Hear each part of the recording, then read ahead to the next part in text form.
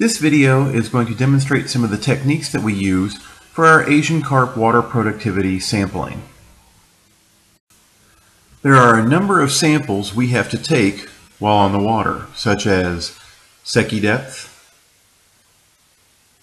temperature and oxygen readings,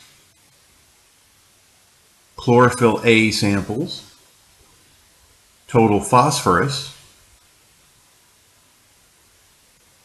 20 micron zooplankton to collect rotifers, 55 micron mesh zooplankton to collect larger zooplankters, and larval fish.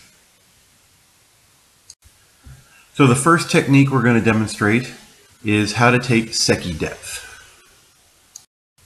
The Secchi disc is carefully lowered into the water until you just can't see the difference between the black and the white sections. Then slowly raise the Secchi disc until you can just see the difference between them. The midpoint of these two depths is what we consider the Secchi depth. Note that the pole is marked in centimeters to aid in taking your measurements. So always remember to remove your sunglasses before you do this. Lower the Secchi disc just deep enough until you can't see the difference between the black and the white. Raise it until you just do see the difference between them, and the midpoint of these distances is marked with your hand, and then record that depth, and that's the Secchi depth. Now, the next technique that I need to demonstrate for you is how to take temperature and oxygen readings. Now, before we take our temperature and oxygen readings, we have to calibrate the oxygen meter.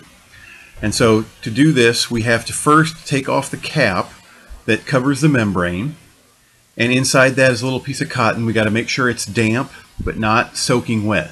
We don't want big drops of water on the membrane. Put the cap back on, and then you hit the switch, take the switch and turn it to calibrate, and the screen asks calibrate in percent, and you want to hit confirm, and then it says enter the last value, and it should say 100%, and you want to confirm again. So now it's calibrating for 100% oxygen, which is what you have inside that humid environment inside the cap. Once it's done calibrating, you can switch back to read, and you'll see that it actually will give you the oxygen in percent now. Now we're going to take our readings in milligrams per liter, not percent. Now make sure you take the cap off and just drop the probe in the water.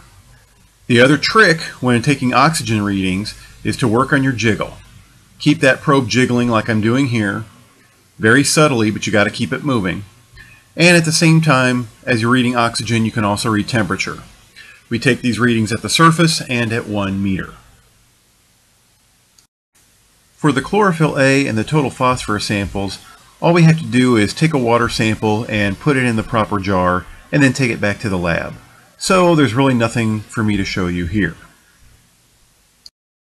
Our 20 micron zooplankton sample is for our smaller zooplankton like rotifers.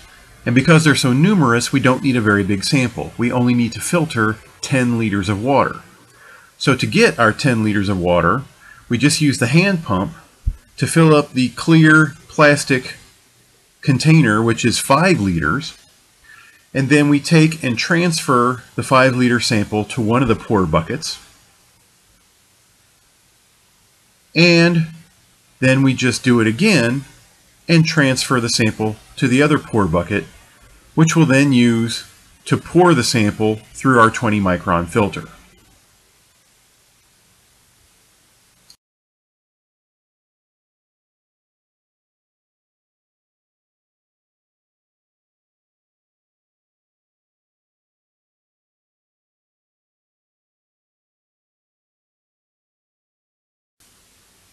The 55 micron zooplankton sample is for larger zooplankton, so we need a larger sample.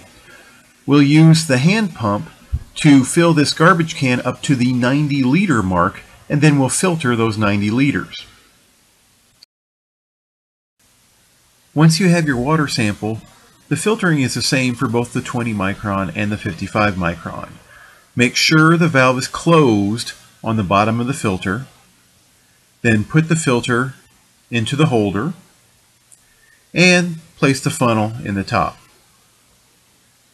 Now all you have to do is take the pour buckets and pour the sample through the funnel, through the filter, and allow the water to go back into the river.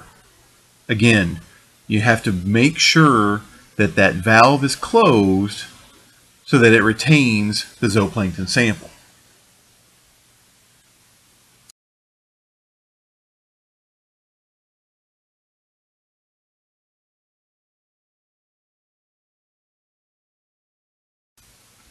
Once you've filtered all the water, just remove the funnel, find your sample jar, make sure you've got the correct sample jar, then take the zooplankton filter and carefully hold it over the sample jar and open the valve to release the sample into the sample jar.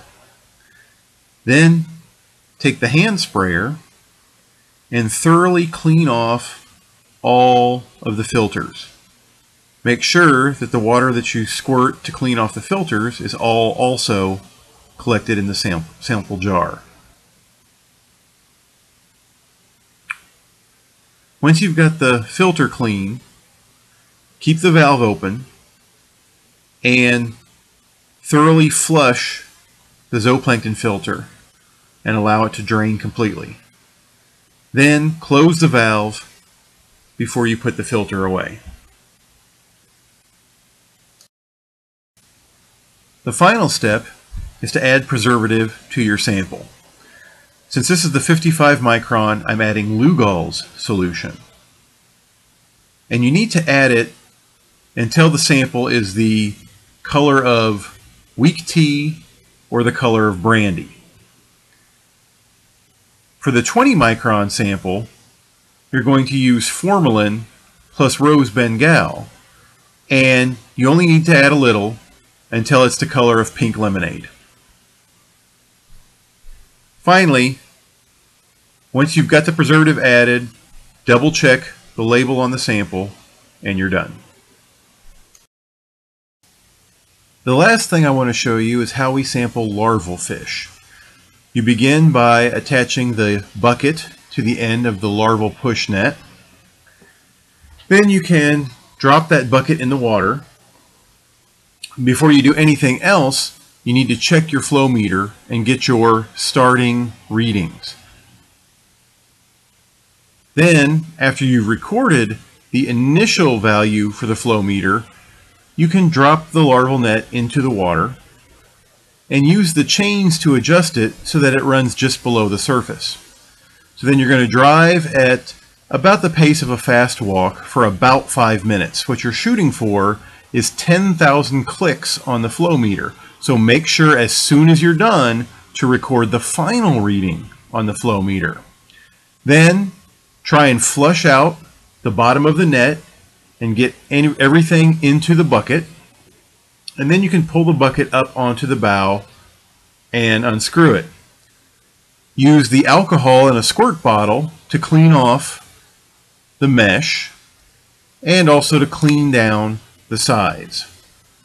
Then you can take the sample that's in the bucket and transfer it to your sample bottle, again double checking that the label is correct. Rinse off with a little bit more alcohol, and then after you're done, you're probably going to want to even top it off with a little bit more alcohol to make sure the sample is well preserved. Once you're finished, rinse out the bucket and you're done. So always be careful on the river and don't forget to have fun. Thanks a lot.